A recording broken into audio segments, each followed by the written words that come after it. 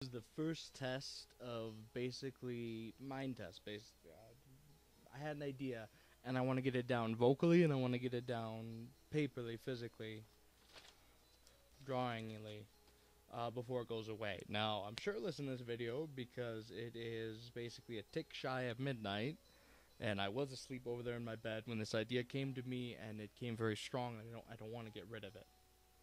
Um, it, I'd rather keep it in. What the heck are you bleeping? Go away. Sorry about that. So basically, I want to keep it in my head. If this does go through and I like this, we'll keep doing this, and I'll keep trying to pull ideas. But basically, um, we've got two characters. It might end up growing being more, but we've got two characters that I care about right now. One of them, stylized, old, dramatic knight. I think I'm gonna go with Bucket Helm. One, because it's very freaking easy to draw. Two, because it fits the idea of my character. I don't. The character does not want to show their face. They like to stay hidden. They like to, they don't want to be known physically. They don't want people to see them. Truth be told, I should probably give them some sort of a tall crochet because of what they're going to be fighting and doing. But it's going to be a hot guard, I think, that guard that comes up into here. Just because, one, I really like the idea, and two, it pulls up. Now, I think Germanic Knight, I kind of do like well, heck, the petulants are good just because they are a good part of the armor. So I'm just going to draw those on. Now, the first character, I guess main focus, not so much the main, not the main character we're going to mainly be following, but the main character, dark, soldiery type. I'm not going to have a tabard because, again, they don't want people to recognize, know them, stuff like that. Although I do think I'm going to incorporate a lot of leather in their armor because I'm going to run these as monster hunters. And so, yes, the hilts would be on the top of the leather, so it could be easier to pull. So I'm going to give knives, pouches, a whole bunch of knickknacks all over because I'm going to need, you're going to need different stuff to be able to fight different things. So just basically give different pouches and stuff. Now I think I may have said her a couple of times instead of just the character. First character, old female soldiers. I'm gonna have her scarred up, beaten up, attractive, but in the torn up old soldier type. She's gonna have let's see, that's actually gonna be probably chainmail for the type because full plate is very, very expensive. In fact, I'm probably just gonna do helmet, guards, arms, legs. I'm thinking about either between brigand or maybe plate or leather. I personally love plate. Plate is still my favorite. Globos is my all-time favorite armor. Actually wearing it and being in it and fighting in it, I really like the Globos. That's a personal thing. She's going to want mobility, but she's also going to want a lot of protection because she's going to be fighting things that, you know, you only hear about in fairy tale stories. So that's basically what she fights. Thinking about either making it as if there was an order of it or something, or probably once was an order maybe, and she's still a freelancer. I know I'm gonna pull the knights, my Knights of the White Star, my Ignis Ardius, the Burning Torch. B guys, of course, I'd throw my pen. That's why I have multiple pens. Yeah, good ink still there. Throw them all over the place. It's, like I said, this is my main idea: focusing, getting moving. And so I really like, and then have her as that. Now, she's got the apprentice, which is the main person, the guy we're going to be following. Now, I think the story behind him is he was a rescue basically saved his life. And his family didn't make it. He was the only survivor. Um, or maybe no, that wouldn't work. I was thinking maybe gypsy-ish, but no. I want him to be roguishly handsome, like that really handsome guy, slim-featured guy that's always used to having the barmaids following him and stuff like that. So I gotta make him lean and tight. Now, I personally like facial hair. It's a personal thing. Like I said, I think if you take a well manicured beard is a sexy beard. But I don't want to get, especially since this is going to be taking place around the Germanic areas and stuff. But I don't want to go too crazy with the beards. Maybe a nice mutton train. Let's see. I know I want those sexy dark brooding eyes. He's going to be our happy-go-lucky-ish. But not very happy-go-lucky. Let's see. Let's make his hair. Let's make his hair a little messy. A little messy, because he does live out on the trail with his master. His knight, since he's the squire to her. But not too messy, because he cares about his looks. He likes people to think nice of him. He likes people. Little roguish smile on him. Make his cheeks a little gaunter there. Now, question is, do I want... There we go. Sexy man. You could see him smiling to women. Now, him I'm definitely going to put in probably leather armor, such like that. The main reason is because he doesn't have the age and the money that she's got. She's had her armor for a while. He's just brand new to the business, still a squire. So he's probably... Let's see, do I want to give him a little fuzz? Does he look good with the... let's see.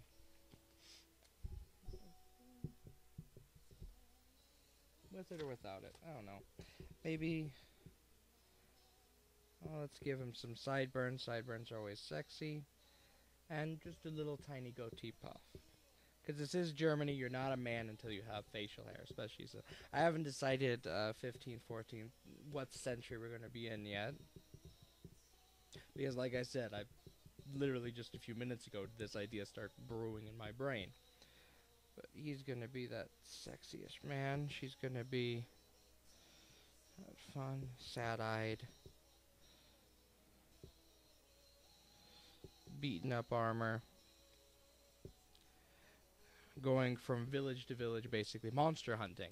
That's basically what I'm going to have her be doing. Village, village, monster hunting, such on, like that. Oh, I really like this song.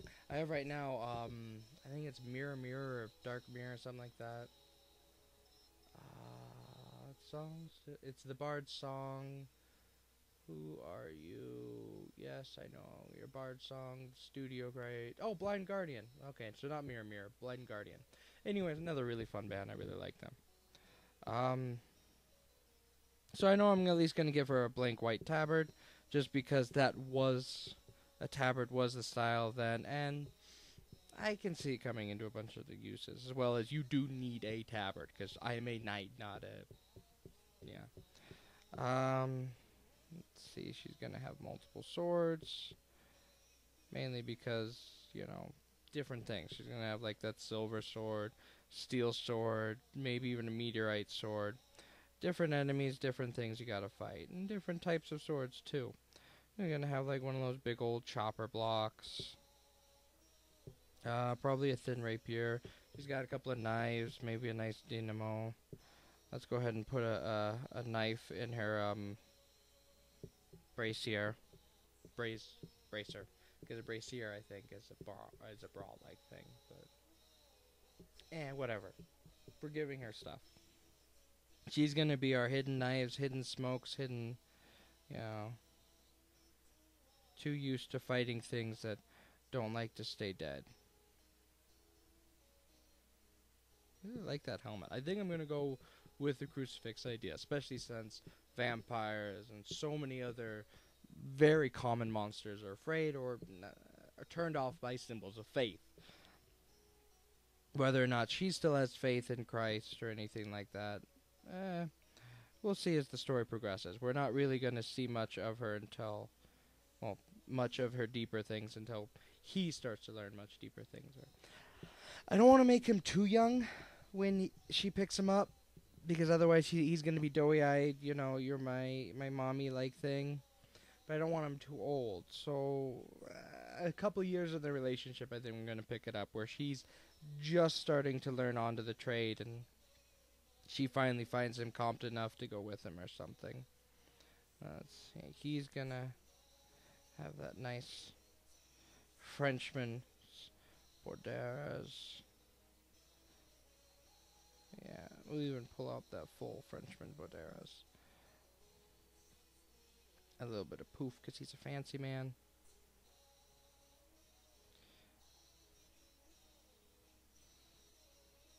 Alright, mixing some styles here because they've been having to travel quite a bit.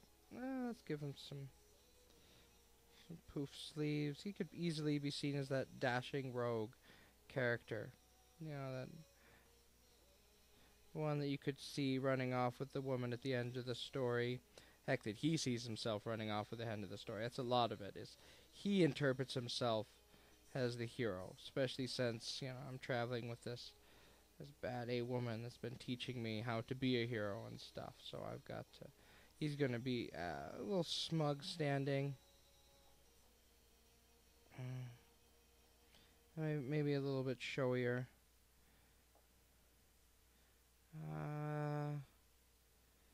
I'm gonna give him a lot more of that rapier style because he likes it. It's nice. And I think I just made him left-handed entirely on purpose, but because it was the opposite of her. So I guess now he's left-handed, which is fine. We need more left-handed people in the world. My brother's left-handed, so might as well. Oh, that's a nice little tunic.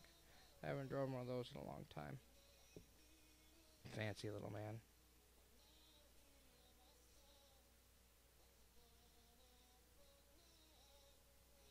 Four straps, that's good.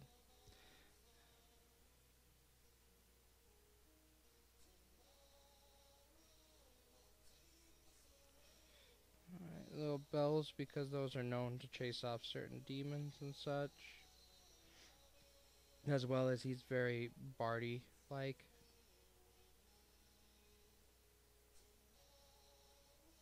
Give him some braided leather bracers.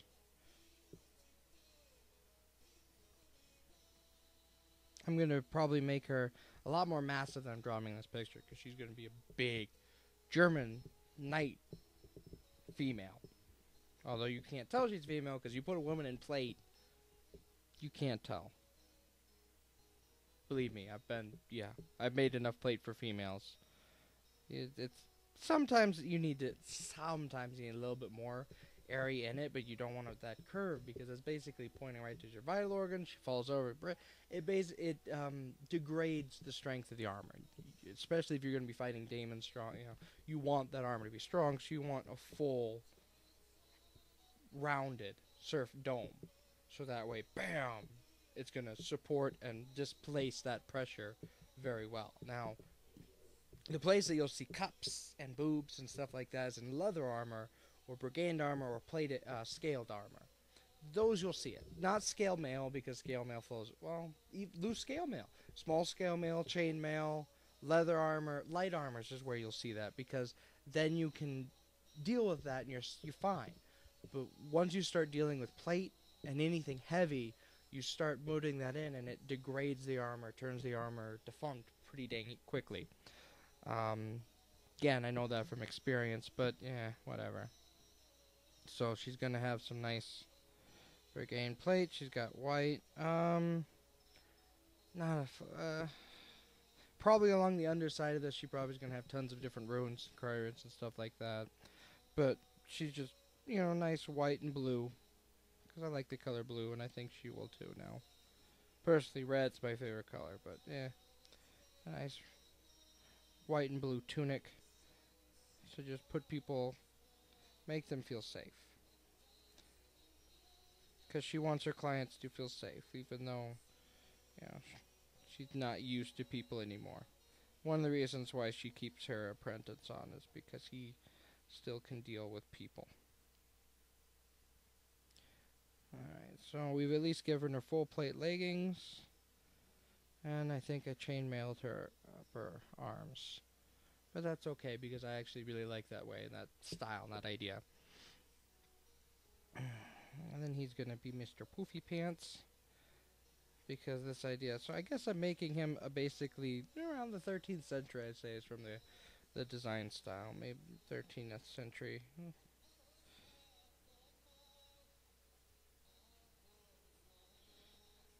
Although not so much later 13th century, because then I'm going to have to give him pointed shoes, and I hate pointed shoes. Well, I guess he's not an aristo, but no ermine. No ermine whatsoever. That was for the nobility. Can't remember what law that came into play, but basically each caste, how much money you made, was what you were allowed to wear. If your household had so much gold income, you were allowed jewels and hair, or stuff like that. That's the most common ones. Jewels were allowed in the hair in almost everything. Only like if you made so many gold coins, we were actually allowed to have jewelry not in the hair, but also on the fingers, on the necklaces, stuff like that. Women, you were allowed jewelry in the hair. Hair was your allowed thing. But then again, you also had to like roll up your hair and stuff like that. Only your husband was allowed to see your hair loose beyond a certain age.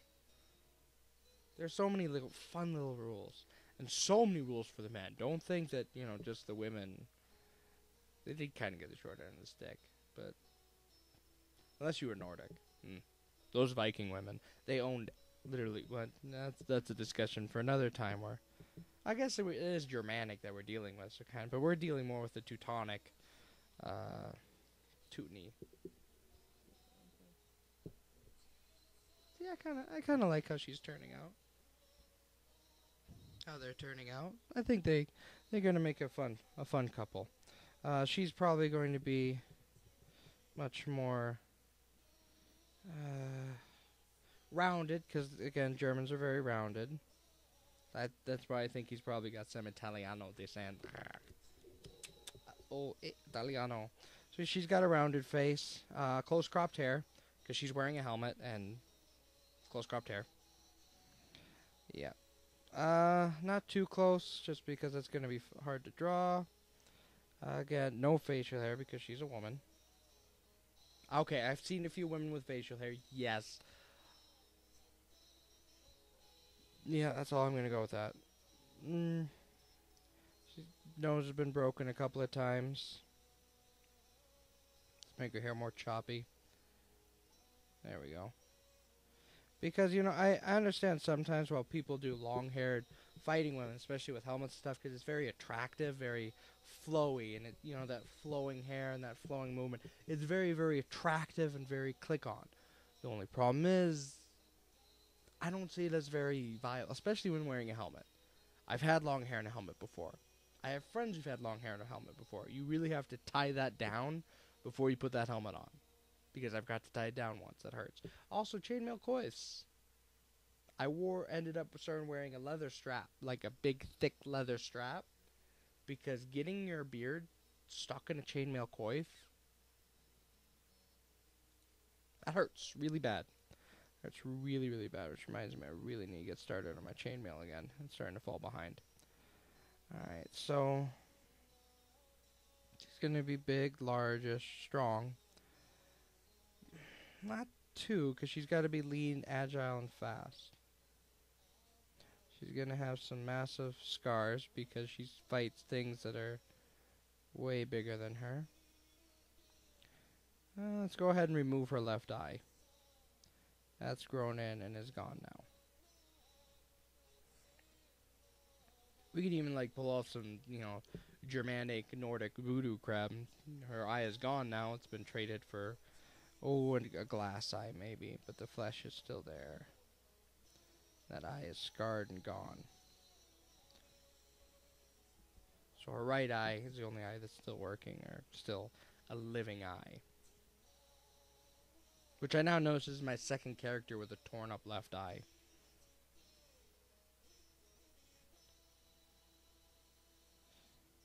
Although I'm really tearing that left eye out. Really looks like she was in a tough fight.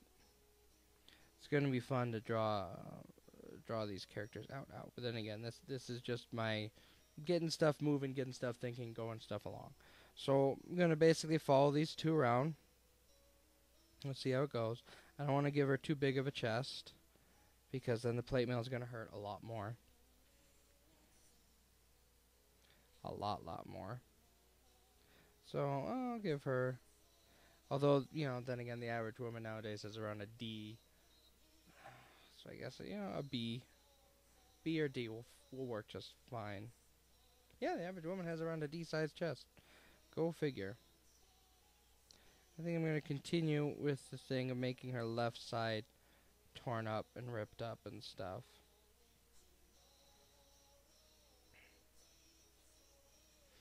Like something really bad happened to her there. Have the scars go up into the hairline. So basically her left side, left eye all torn up, ripped up. A lot of her coming down her neck. And torn up scars and stuff. Which is going to be really fun to continually have to draw. But I actually really kind of like this idea, and it's an idea I get to go with, especially since starting Ouroboros is turning out to be really hard. But that'll be a guess for another video. We're almost hitting 22 minutes. And I think that's really good for this first idea video. Hopefully recording this and having this done and having drawn this picture, I'll then be able to wake up in about 8 hours and actually have something to go off of. But this is for you guys because you were so patiently loving. I'll upload this to my Tumblr later on. But thank you. Thank you very much for spending your time with me and looking at my characters. I'll probably end up doing another video. We'll see if we can come up with some names. And thank you again very much. Bis bald, mein Kinder.